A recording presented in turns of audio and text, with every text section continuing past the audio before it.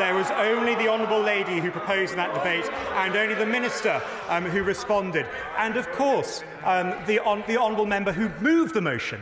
Yes, that's Michael Tomlinson losing it after Labour MP Neil Coyle really showed him how incredibly ridiculous this Rwanda bill really is. But before we do that, we need to start from the point where Shadow Home Secretary asked him to give way because Yvette Cooper had an interesting question to ask.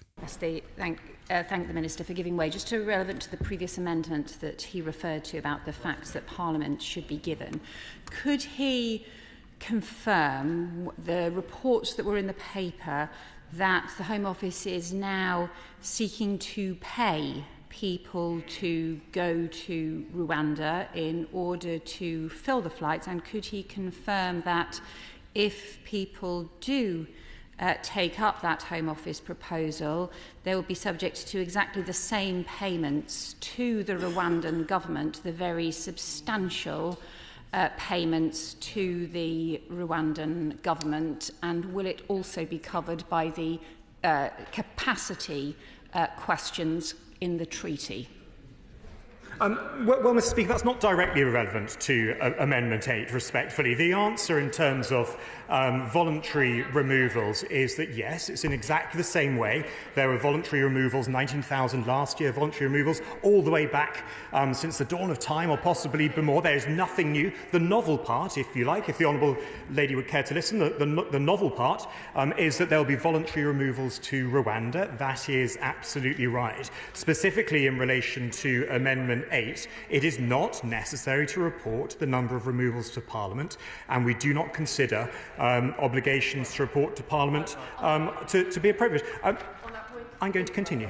I bet you don't want to give way again, do you? I noticed he didn't answer the question as well, did he either?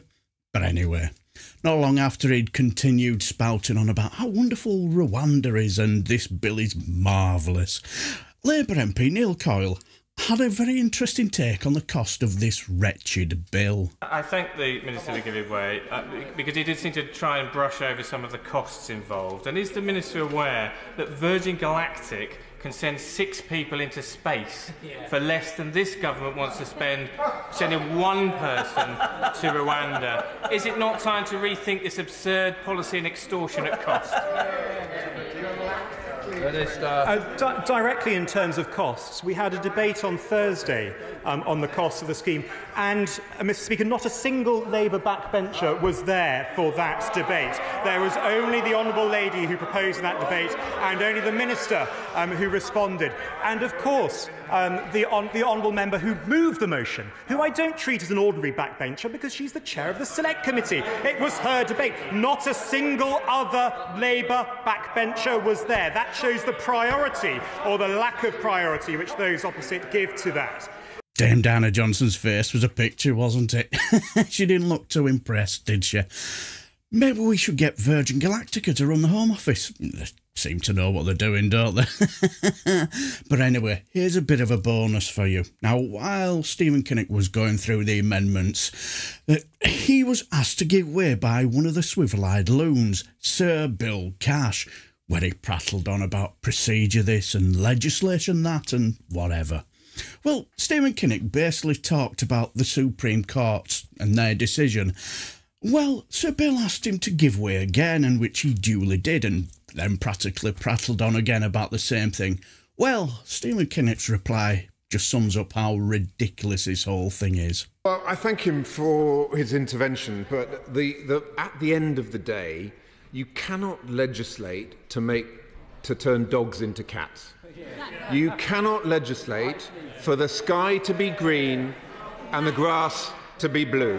And it is a basic tenet of the respect with which our institutions should be treated that to put this kind of absurd legislation before us is frankly turning our institutions into a laughingstock. So I would respectfully suggest that the honourable gentleman keeps that in mind. Yeah, absolutely.